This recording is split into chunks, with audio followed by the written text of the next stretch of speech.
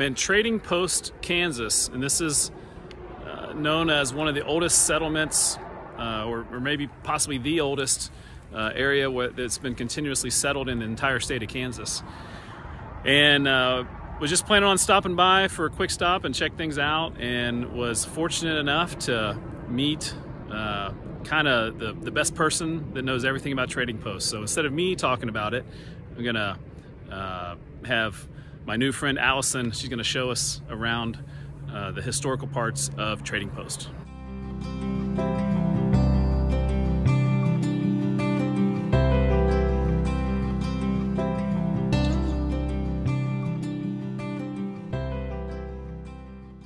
It was part of Fort Lincoln, which was a fort that was built here by Winfield Scott.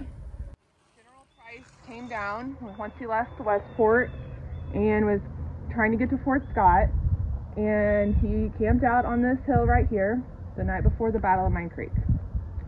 Across 69 Highway is another hill. This is where the Union was at, and so they had a battle here back and forth the night before.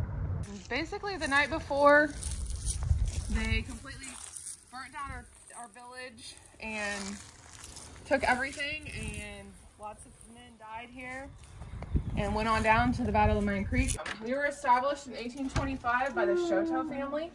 We were established as a French fur trading company.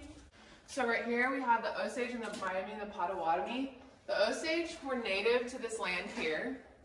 Then in 1838, the Potawatomi Trail of Death, what is now known as the Potawatomi Trail of Death, they came down off of the military road and settled near Centerville. It was called Sugar Creek Mission. It's now known as St. Philippine Duchesne Park. In here we have just different artifacts. We had a button factory on the river here, and so they would use these muzzles and they would punch them out and make buttons. Lots of furs. Obviously it was a fur trading establishment.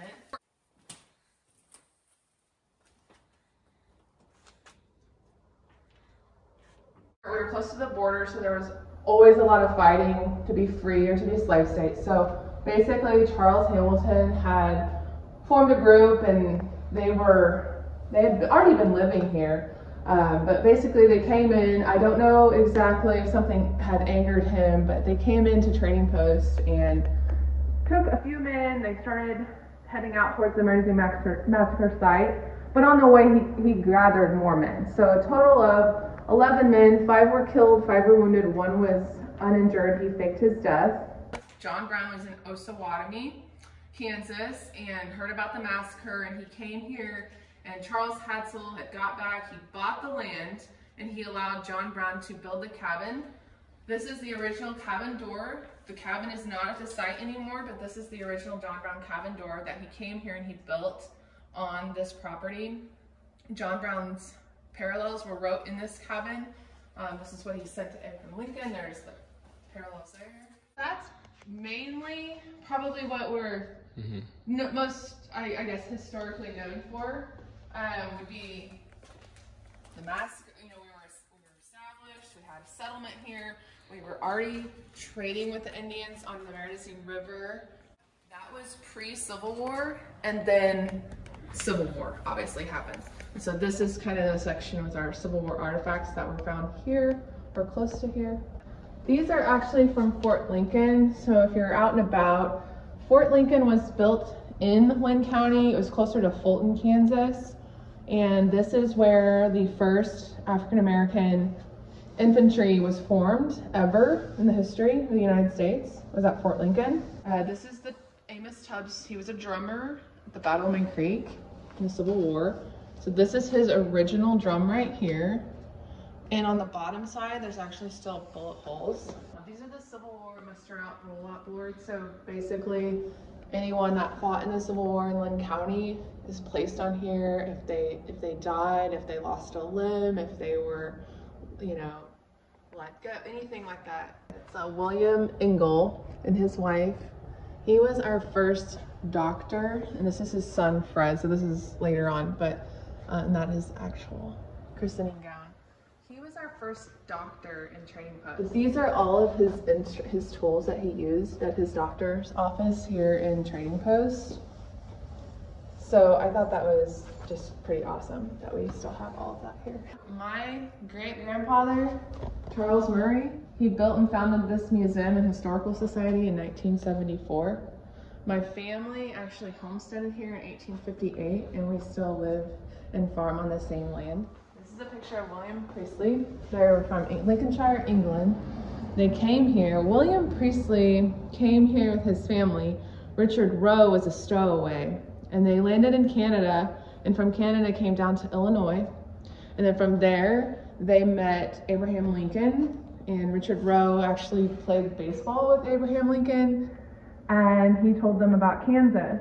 And so they came to Kansas and homesteaded here for 5 years. The Tubbs family took this Tubbs cabin right here, and they actually lived in that.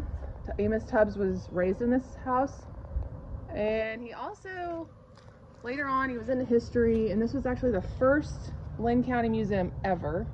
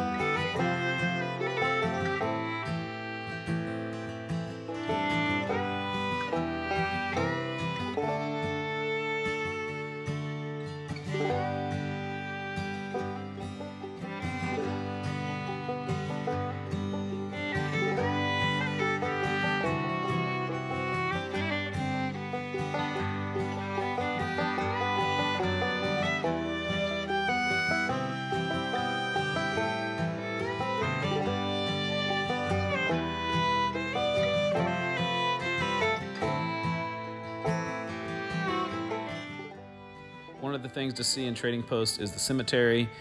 Very interesting place to walk around and check out. It's right here next to the museum. One of the things I was most interested in was over here in the corner, way back in the back. This is John Lacey. He died at 14 years old, and he's buried back here in the corner because at that time in history here, blacks couldn't be buried in the cemetery up in the middle with everybody else. They had to be over here in their own section in the corner. And so you can see where the rest of the cemetery is. And next to him is some ancestors of Gordon Parks, who was a prominent U.S. documentary photojournalist through the civil rights era and even made a movie in nearby Mound City.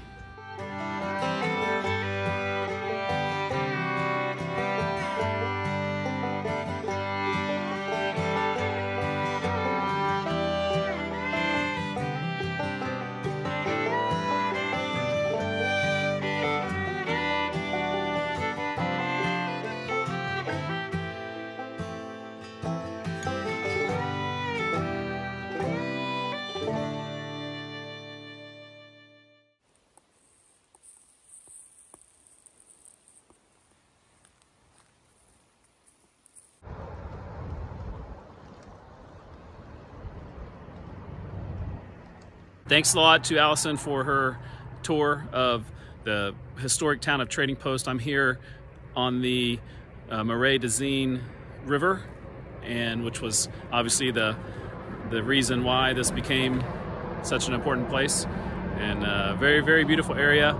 Please support Trading Post as they are, trying to work on getting a grant to improve some of the areas. And this is not too far from Kansas City, so if you're in Kansas City, it's a real quick shot down the road, and you can check out some really cool historical places.